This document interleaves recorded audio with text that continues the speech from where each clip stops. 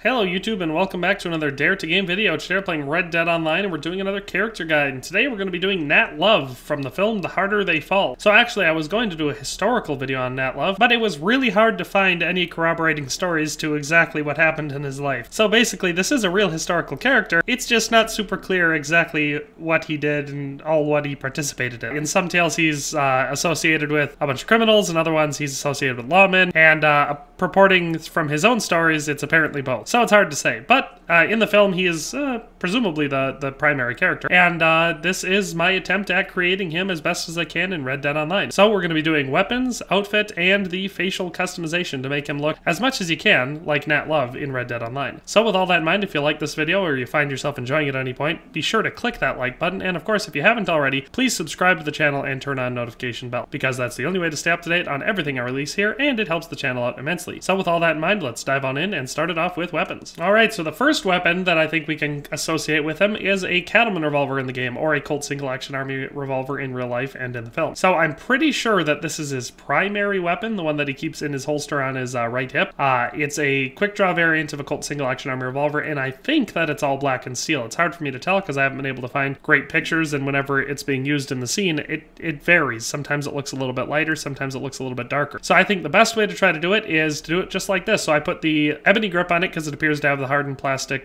black grips on it. Then I did it like this with no carvings, no engraving, short barrel, improved rifling, improved sights, then black and steel for the barrel, cylinder, and frame, and then brown steel for the hammer, sight, and trigger. Alright, and so the other handgun that's pretty closely associated with him, because he uses it in a couple scenes and has it in a lot of the promotional art or stills from the film, is a number 3 Schofield. So the best way to imitate that is with the Schofield revolver here in the game. You're going to want to have the long barrel, because his has a long barrel, ironwood grips, and mahogany varnish on those grips, no carvings, no engravings, and then the metal should be just like this, with the barrel, cylinder, frame, and hammer all being brown steel, and then the sight and the trigger being iron, and of course this will cost you 10 gold bars. I think it's a solid looking revolver, and it's definitely a little bit more unique than most of the guns in the film, because basically everybody else uses the Colt single action army revolver. So if you're looking for a more unique gun to pair with your Nat Love character, you just like the Schofield better, then this is the gun to pair with it, because he does use a gun that looks almost exactly like this in multiple scenes. So that's the second gun, but there's also a third gun to associate with Nat Love. Alright, and so the final weapon to associate with Nat Love from The Harder They Fall is a double barrel shotgun, because again he uses it and is seen in promotional art and stills from the film holding a double barrel shotgun. And I think if you do it like this, it looks almost exactly like the one that he uses in the film. So you give it the long barrel, no wrap on it, no carvings, no engravings, mahogany varnish on the stock, and then the barrel and the trigger guard should be blued steel, and the frame, hammer, sight, and trigger should all be brown steel. And it looks pretty dang close to the shotgun that he's seen using, or at least holding, in the film. So that is all for weapons. Like I said, we have a short-barreled cattleman revolver, a long-barreled Schofield revolver, and then a double-barrel shotgun, made up just like I've showed you here, and you've got all the guns associated with Nat Love. That being said, he doesn't appear to have more than one holster, and like I said, I'm pretty sure the one in his holster is a cattleman revolver, or a Colt single action in real life. How you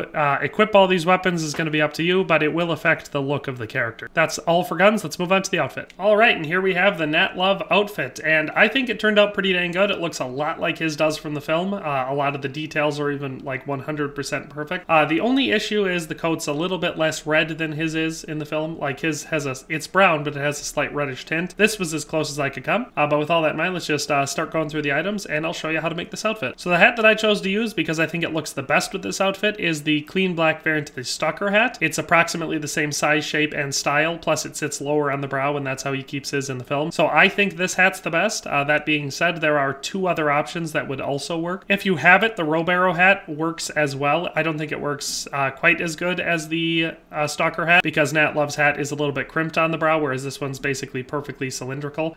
So this one also works, but not quite as well. Then lastly, we have this fourth variant of the Garwood hat. Now this is a bounty hunter hat. This one looks a lot like his, and I would probably like it the most. Like, it would probably be my #1 pick if it didn't have the band of silver discs around the top, because his does not have that, and it definitely changes the look of the hat. That being said, the shape shape is almost perfect. The brim bends down almost exactly the same as his does. It's thin. The only thing is that the crown isn't quite as crimped as his, but it comes real close. So this hat also works. Of course, to get this one, you need to have the bounty hunter roll, and you need to level it up to the point where you unlock the Garwood outfit, and then buy the one that includes this hat. But yeah, so that's hats. Like I said, I like the Stalker the best, but the Wheelbarrow or the Garwood hat would also work. Then for the bandana, I went through quite a few, but I think the red trimmed bandana works the best. It's probably the brightest out of all the red bandanas, and his bandana in the film is very bright. So basically any red bandana would work, but I think this one works the best. Then for the coat, I went with the 5th variant of the Brakeman jacket. Like I said, I was trying to imitate the look of his jacket as best as I could, since it's kind of an iconic thing. And this one I think does the best for a couple of reasons, one of which being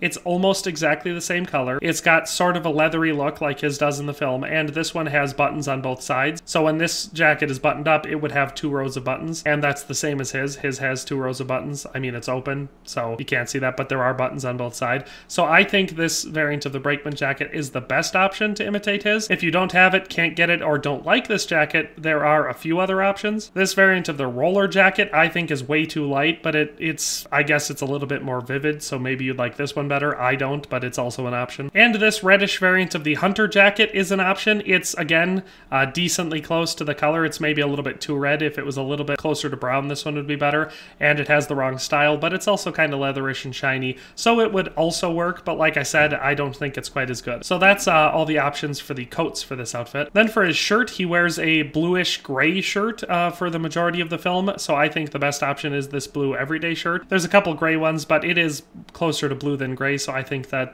this light blue one is the best option for his shirt. For weapon equipment, we have the black sharpshooter gun belt, and like I said, he does not appear to ever wear another holster, so I don't know where he keeps his other gun. Probably tucked into his belt or something, or maybe in his boot. It's hard to say with Western characters. But this is, I think, the closest we can come to the style and appearance of the belt that he wears in the film. So yeah, the black sharpshooter gun belt with no offhand holster. Then for the pants, we actually have a pair of pants that matches basically perfectly in the black buckskin pants. Now these ones are the option because A, he wears black or really dark blue pants for the majority of the film, and B, the style of them actually have this like button-up flap in the front section. It's exactly like his in the film. So these are the pants that I think are the best option for this outfit. And then lastly, for footwear, we have these stove-type square-toe boots, and we're going to use the 6th variant, these clean black ones, and we should be wearing them Texas style over top of the pants because that's how he wears them in the film. And so there we have the entire outfit in its entirety. Like I said, comparing them side by side, I think it looks a lot like him, and I think it looks very good. I think this is a nice looking outfit. It's well balanced. All of the styles match together, and I think we were able to accurately recreate or copy each of the items for his outfit. None of these are really what I would consider very wrong. So in this one rare instance, we have an outfit that almost exactly matches the character from the film. So that's all for the outfit. Let's move on to hair and facial hair, and then we'll do the facial customization. All right, so for hair, we're going to do the black color of the short curly afro. It's pretty dang close to his hairstyle from the film, or at least as close as we can come with the limited options here in Red Dead Online. For facial hair, as usual, we run into a problem. He does have facial hair. He's got basically the full mustache into a beard goatee, and then it runs up along the sides up to his ears in sideburns. We unfortunately do not have a hairstyle that is short enough for a full beard to match that, but we come pretty close if we do the chin curtain. Unfortunately, it doesn't have the facial hair for the mustache or the chin, but it helps imitate the look a little bit better, and it's nice and short, because if we go with the Reverend, which is the next best option, it's just too long and it screws up the look of the character. So the chin curtain is the best we can do for facial hair, and then to try to fill in the fact that we don't have any facial hair for his mustache or chin, we do some facial stubble. So that's all for hair and facial hair. Let's move on to the character customization. And so here we have the character creation. So you can see that I went with the 17th heritage, then I did the middle skin tone option for that heritage. We went with 40 for the age, possibly a little bit older than the actor actually is. I'm not 100% sure, but I think it helps match his appearance the best. Then for body build, I did average. I considered athletic, but I think average fits it a little bit better. Athletic's just a little bit too skinny. So for the eye color, I did the 14th variant, the dark brown. And for eyebrows, I went with the slight style. So now I'm just going to go through all these sliders because all the rest of them are custom. And so if you want to follow along and make your character look like this, it's relatively easy. You just, copy the position that I have on the sliders. If I'm going too fast at any point, feel free to pause the video, or of course, go into the video settings and slow down the playback speed as much as necessary. So let's just dive on in and get to it.